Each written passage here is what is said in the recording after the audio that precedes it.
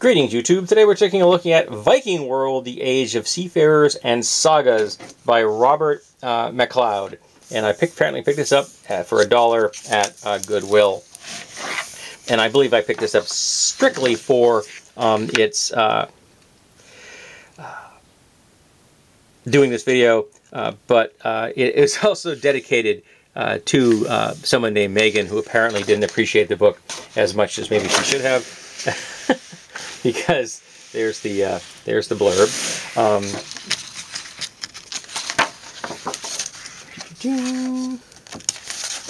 Contents: Introduction, The Age of Vikings, Exploring the World, Viking Attack with an exclamation point, Life in Viking Times, 60 Legends and Lore. So this is very much like an introduction to this whole topic for kids.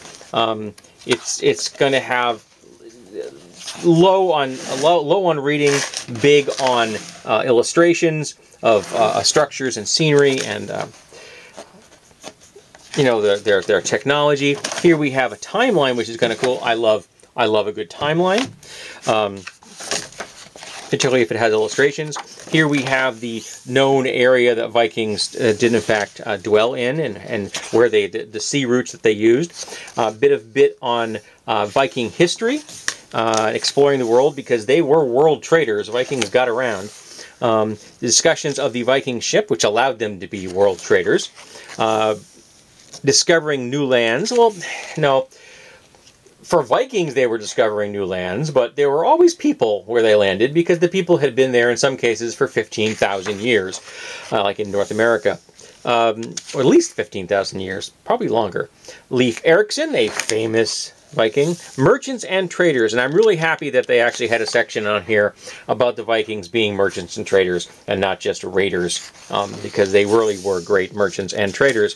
But they do talk about the whole Viking warrior, the whole Norse warrior thing, because they were raiders as well.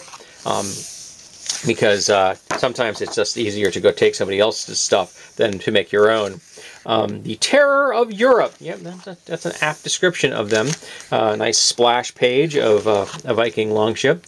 Eric Bloodaxe. That's a nice illustration. It sounds thoroughly terrifying. Then we have a discussion of armor. For example, their classic shield, which would have been held by a grip in the back. There would have been a board that goes all the way across, and the grip in the back, and that was the boss that gave you space for your hand.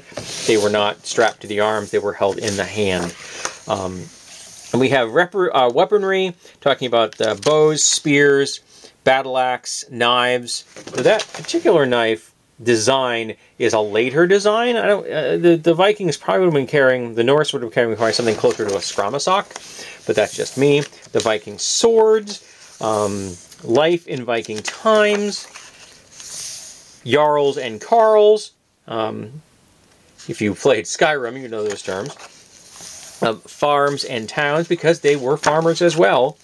A description of the Viking home and what it would have looked like, with a nice exploded diagram. Family life, feasting and fun, because they did like to party.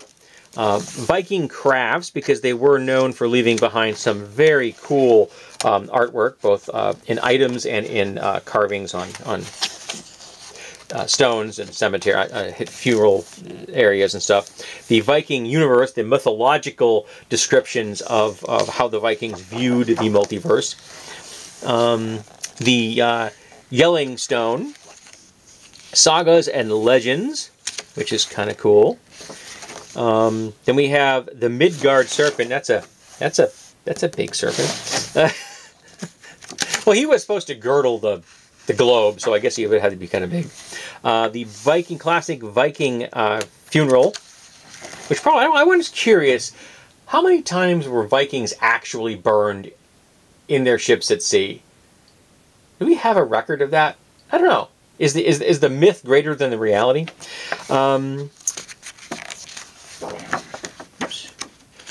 And then we have the last Vikings, talking about the end of the Viking era as Christianity moved in and their culture changed. Though the Viking spirit, I hear, runs deep in that region of the world, even to this day. So this has been The Viking World and the Age of Seafarers and Saga by Robert McLeod.